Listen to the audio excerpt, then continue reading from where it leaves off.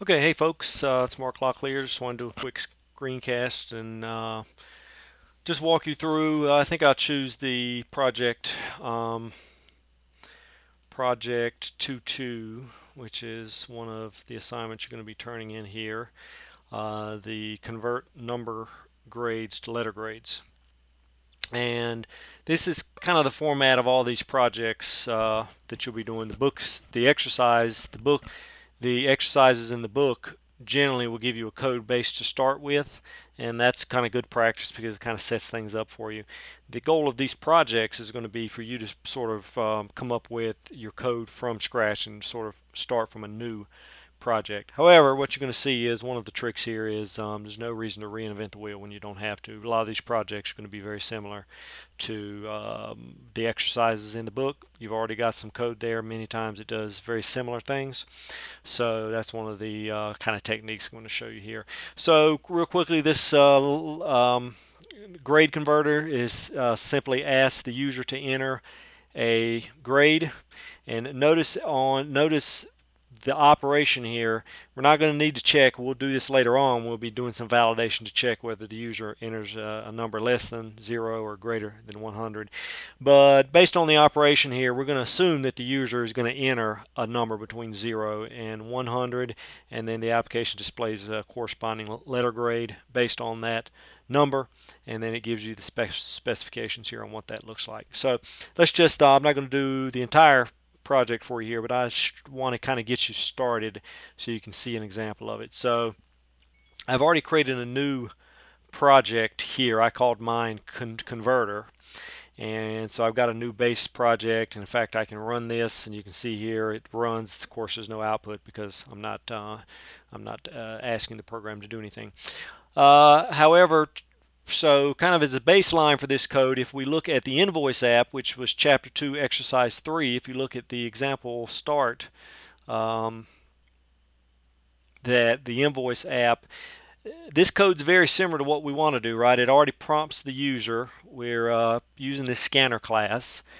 We're creating a new scanner object here, and then we're setting this string choice to y at the beginning, and then we say while the string choice is y, then we'll continue to execute this code. That's what gives us this loop to ask the user whether they want to continue or not. And then we're doing this system out statement. That's where we ask the user to enter a subtotal, and then we assign that subtotal variable, or we assign the user input to this variable subtotal. And then we've got a series of if-else statements that we do here. So this code's very similar to what we want to do in our grade converter app. So let's see how we can make that work. So what I'm going to do is, again, I've created this converter, this empty project here. So what I'm going to do is just copy this out. Now, there's a bunch of ways that you can do this. I'm going to copy this. So notice where I'm copying. Notice I'm starting after the bracket, after the public static void main. And I'm going to copy that. And then I'm going to go to my converter app, and then I'm going to place that in the same location in this new application. And in fact, so a couple of things I'm looking for. Number one is I'm making sure there's no error warnings with the little light bulb or the red squiggly lines. And then in fact I'm just going to run this and make sure I get the same output, which you see I do. I can enter 400 and then it gives me a response back. Then I can say no. So now if I want to change this, again based on the specs from our project 2.2, we say, welcome to letter grade converter. So real quick I'll just come up here and say welcome to letter grade converter. And then so the scanner object, all this is fine. So rather than enter subtotal, the specs again ask us to enter a numerical grade. And then I'm going to assign that. I'm going to go ahead and again, these variables, you can make these represent whatever you'd like. I'm going to change subtotal to grade. Okay. And then we're using this discount percent. That's not really going to be applicable here, so I'm just going to comment that out. And now with these if-else statements, there's a couple ways we can do here. So back couple things we can do here. Back to our specs for this new program.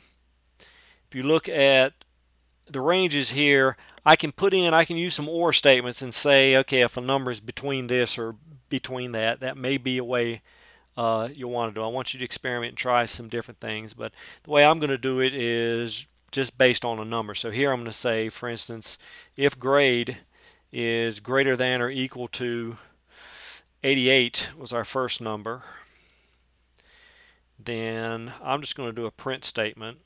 So I'm going to go down here and copy this. Notice a lot of copy and pasting that I'm doing. I mean, you can write a lot of this code out by hand, but often it's very easy to just cut and paste, and that way you know that you're not fat fingering something or making a mistake. So the output that they want is letter grade, and then for instance this is going to be an A. And then so following this same pattern here, I would say else if grade is greater than or equal to, the next range it has, an 80 to an 87 is a B. So if I say it's greater than or equal to 80, then I'm going to take and copy this.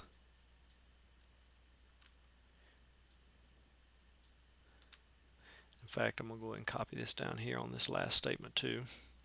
So now if I can say if it's 80, if it's greater than or equal to 80, it's going to be a B, and then else. I'm just going to stop here. I don't want to do the entire thing for you, but I just want to sort of give you an example. Now this math that we were doing for the subtotal, we're not going to need that here. We're not doing any adding, subtracting, or any kind of mathematical functions, and we will cover that later on.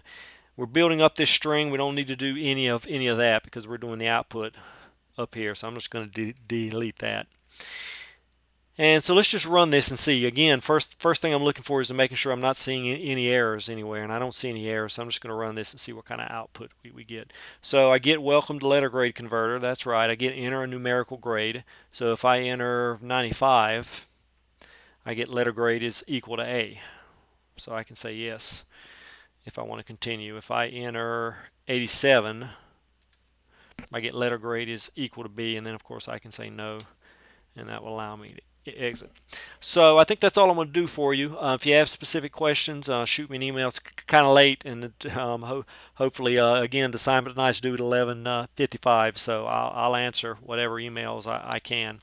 But again, this is just an example of how, for most of the chapters this way, I mean, the chapter is going to sort of lead you in the direction it wants you to go with any code that you're creating. So the example starts for the book exercise, do a good job of getting you very close, and then you just have to go in there and modify or add some logic to the existing code. And then the project exercises you're going to do are going to all ask you to sort of create an application from scratch. However, I would encourage you to reuse code, reuse some of the book code wherever possible. So that's all I've got for now. Good luck.